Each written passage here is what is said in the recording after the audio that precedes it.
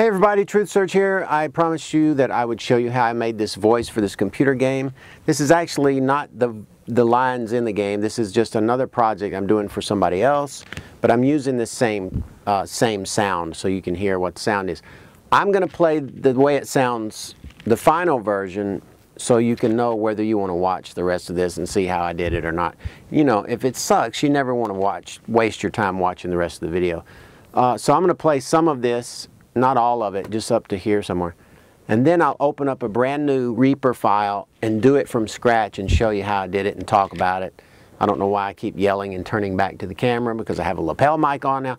Anyway, my camera's going to run out and my DAT player's going to run out and it's going to be a bad thing. So let me keep going. All right, let's just play it and see what we get. Darkness. It nurtures the dread and welcomes the dead. It feeds the fears of mortal men, and in the end, consumes them. But I find solace in the night, a refuge from the ever-watchful light. Deep inside the black and forgotten grottos of the earth, I move and breathe. It is a blood pumping through my being. It feeds my soul. I glow with its power. Darkness is my world.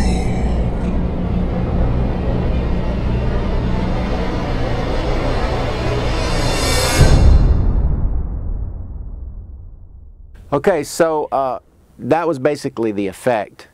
And anyway, that's a little poem I wrote for this guy. He had another thing, and then I just totally wrote something from scratch. So what I'm going to do now is get rid of that file and start from scratch. So I made a, we can get rid of this too, delete track. So normally, you know, I can start a Reaper file, a Reaper project. So I want to insert the file. All right. So this is how it sounded when I first put it in. This is like me, but with a little compression, aural exciting, limiting, and stuff. Clean up all the breaths and stuff. Darkness. It nurtures the dread and welcomes the dead. It feeds the fears of mortal men, and in the end, consumes them. Okay, so you see, that's not particularly deep and dragon-like. Okay? So what I want to do is add some effects. I want to take that and just manipulate it. And the trick to this one is 2 pitch shifters, way low, and then back up a little bit with different timing, so it makes that intermodulation going blah, blah, blah, blah, blah.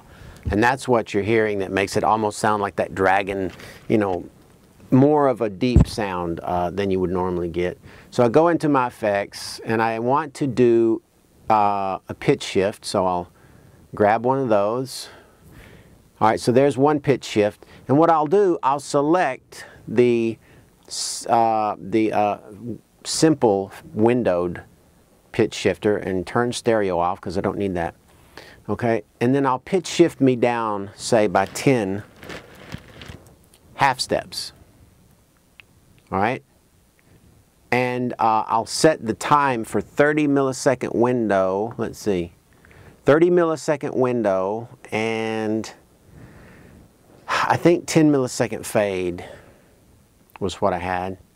So now if we listen to that, it's not going to sound great. Darkness.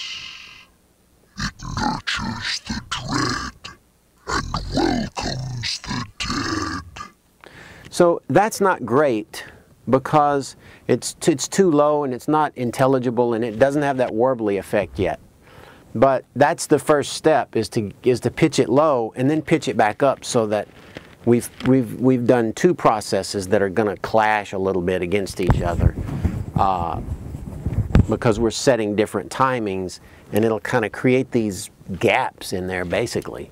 So I'll add another pitch shift in there, the same exact kind. Let's see, pitch. Okay, and this time I'll turn stereo off again and I'll select simple windowed. And this time I'm going to shift myself up by, I forget how many it was. I think it was 5. And this time I'm not going to set the same settings here because then it won't give me that gargly effect. I'm going to select 10 millisecond window and 1 millisecond fade. Okay, so I've pitched that minus 10 back up 5. So now we're only down 5, you know, cumulative. But instead of it sounding down 5, it's going to sound down 5 and a lot of gargly, gravelly stuff, which is going to be cool. Let me make sure that's 30 and 10 and 10 and 1. I think that's right. Hang on, let's see. Let me open that project again and just make sure I'm right. Let's see. 5. Yeah, that doesn't matter. 10 and 1. So that, yeah, I think that's right. All right, so we can leave that over there. So now we've got this sound, and hopefully it's closer. Darkness. It nurtures the dread and welcomes the dead. All right, so now we got the sound gargling because we've set these times up to be different. If I had set 30 milliseconds in both, it wouldn't gargle like that. It would just be a pitch shift that only goes down 5 and doesn't sound that great. All right, so that's it. 2 pitch shifters, simple windowed, and make sure you set your times different. And you can play around with different times to get different sounds. But I found these times to be the most natural.